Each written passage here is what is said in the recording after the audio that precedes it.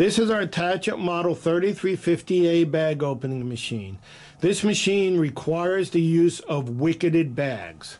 A wicketed bag is a cartridge or stack of bags that is held together by a U-shaped bracket that has two legs that go into the spring-loaded top plate of the machine, into the holes on the bottom of that plate.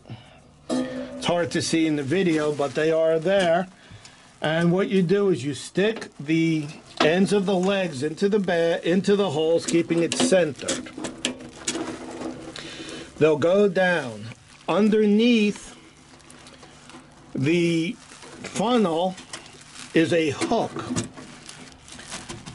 and it's on the bottom side of this piece. That hook is designed to capture the top of that U-bracket or wicket. So when the bags are pulled, they're held steady. And when the machine is turned on, the first bag will pull out, and then the next one will open up right away.